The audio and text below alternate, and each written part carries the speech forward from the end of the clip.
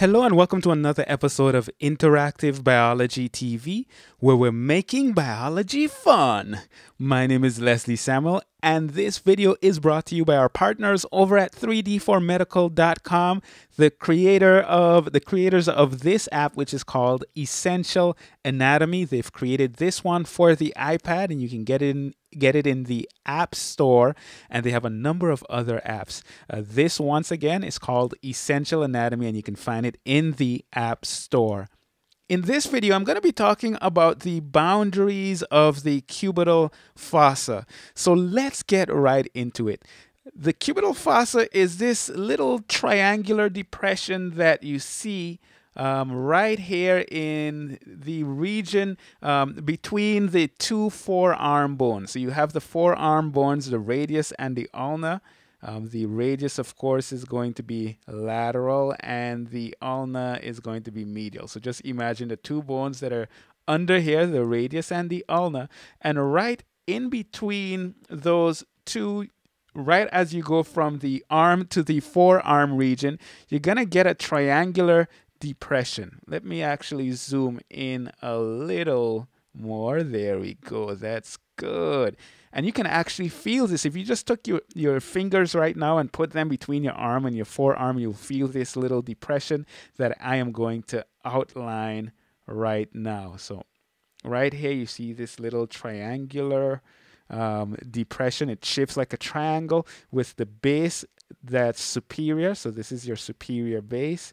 And then, of course, you have the other two sides of the triangle. So first, I want to talk about what those boundaries are. First, the base is going to be this line that you see right here. Now, there isn't any particular structure that outlines that base. So that's kind of like an imaginary line between the two epicondyles. All right, so we have the lateral epicondyle here, which is this part on the lateral side. When you look at the structure of the humerus, you'll see we have that lateral epicondyle. And of course, we have our medial epicondyle, which is the larger of the two epicondyles. So I should have drawn that as a bigger bulge. So we have the medial epicondyle and the lateral epicondyle. And there's an imaginary line that we're imagining right between those two structures. That's the base of the triangle. Then, of course, the lateral border of that triangle is going to be this muscle right here. That's your Brachioradialis muscle.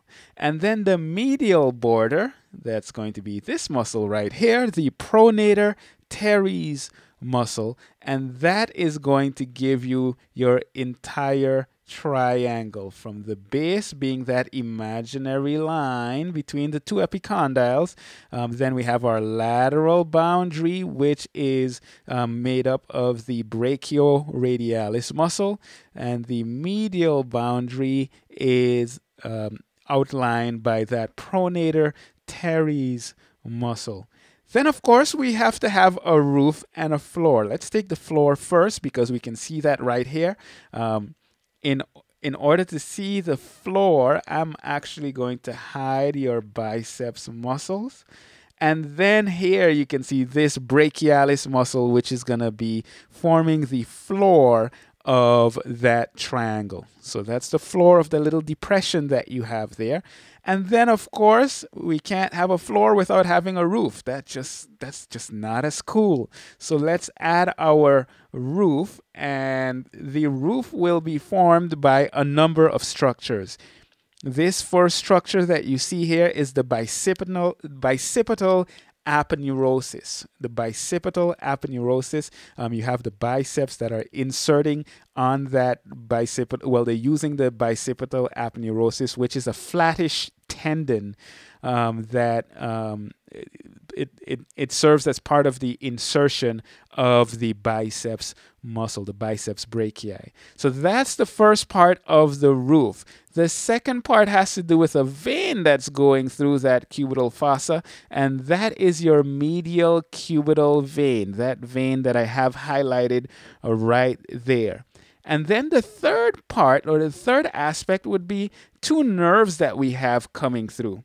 And I'm just going to kind of draw them in, but you have a medial and a lateral cutaneous nerve of the forearm. The medial and the lateral cutaneous nerves of the forearm, that makes up also part of the roof of that cubital fossa. So in review, let's look at all of that again. When it comes to the boundaries, we have our base, which is formed by that imaginary line between the lateral and medial epicondyle. You have your lateral boundary, which is formed by your brachioradialis muscle. You have your medial boundary, and that is formed by the Pronator teres muscle. Then you have the floor. I'm not going to show that right now, but the floor is made up of the Brachialis muscle.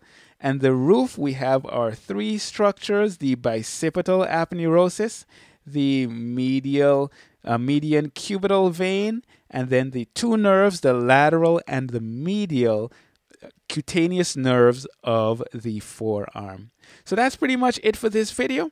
If you want more videos like this and other resources to help make biology fun, you know what to do. Head on over to the website, interactive-biology.com. So this is Leslie Samuel. That's it for this video, and I'll see you in the next one.